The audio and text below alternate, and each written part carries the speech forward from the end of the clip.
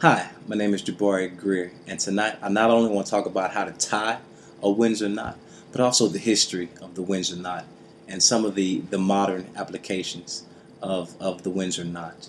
Now, when you first saw me as an audience, what are some of the things that you were thinking? Usually you see a man in a shirt and tie, you think that he's dressed nice or he's dressed as if he's going to conduct business. Now, I did this to make a strong point. A well tied and pronounced tie can definitely influence the way your audience perceives you. And not only that, it can give the individual self-confidence and self-esteem. Going back, the history of the Windsor Knot, although it's named after King Edward, the Duke of Windsor, King Edward VIII, it's widely believed to be discovered by his father, George V. He preferred a wide knot and actually had all of his ties specially made with a thicker fabric so he could achieve the wider knot that the Windsor have. So not only did King Edward VIII take his father's throne, but he took his tie too. I thought that was funny. The modern application of the Windsor knot, nowadays it's thought to be the tie of the gentleman. Not only the gentleman, but the businessman. Men from President Obama to James Bond wear the Windsor knot. So nowadays, if you see me in the Windsor knot, you not only think that he's sharp, he's a gentleman, but that he's going to conduct business. And I believe that it's more acceptable business attire because of the thicker, symmetrical knot that it has. It's much more thicker than the Kent knot, which is the simple knot. It's a smaller knot. In 85 Ways to Tie a Tie by Thomas Fink and Young Mao, it describes 6 different sequences in which all ties can be tied. Now you can think of any tie that you're trying to tie, and it gives you 6 different ways to actually tie this tie. And all diagrams are shown as a tie would appear in the mirror.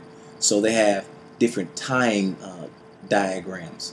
They have L for left, R for right, and C for center.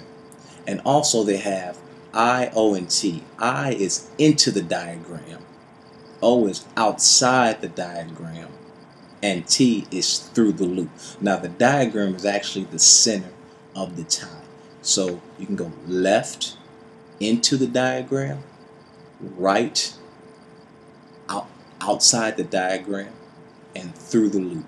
So all ties can be tied using these sequences. Let's start with this one. How do we actually tie the Windsor tie, the Windsor knot? So you first must start with the tie in both hands. This is the wide side. This is the narrow. This is the base and the front. Alright, so the sequence calls first LI, which is left into the diagram. Left into the diagram. So now the diagram is the center spot right here. Okay. The second one calls for center outside the diagram. So it's center, outside the diagram. And actually it's going to wrap around your thumb right in the back. Okay, so now your thumb is in there. And now the second one calls for right into the diagram. So you're going to swing it right into the diagram. Okay, so the second one calls for left outside the diagram. So you're going to put it in the loop and swing it back out. So you now have a loop along the line here and a loop along the line here. And now this one calls for center into the diagram. 2 fingers up, across 2 fingers. Next one called right outside the diagram. So it's going to go up under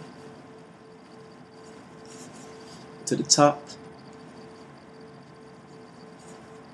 And this one is through the loop. So when you put it through the loop, you straighten it out, and you have basically the Windsor knot. But you don't stop there. This is a trick that I've heard. You pull the base so it gets a wider, thicker, and more pronounced tie. Straighten your collar.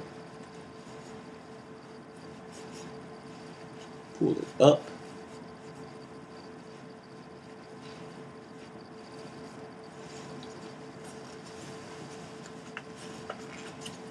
Fix your collar.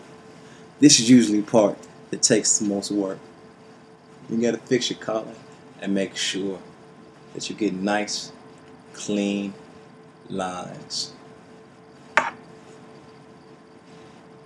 see my collar's symmetrical, thick, pronounced, ready for business. So, in conclusion, we not only talked about the history of the Windsor and that dastardly King Edward VIII, but we also talked about the modern uses and how it's a knot of gentlemen and professionals. But the sequence for Windsor, and that's something that if you use these certain sequences, you can actually use that with any type of tie. You can use that for the four-in-hand knot, for the Pratt knot. You can use that for the half Windsor and also the Kent knot, which we discussed earlier.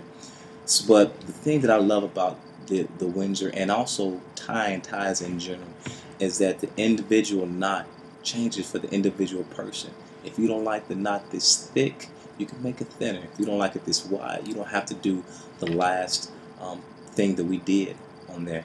So one thing that I have learned, that aim that I have, is that one knot isn't for everybody.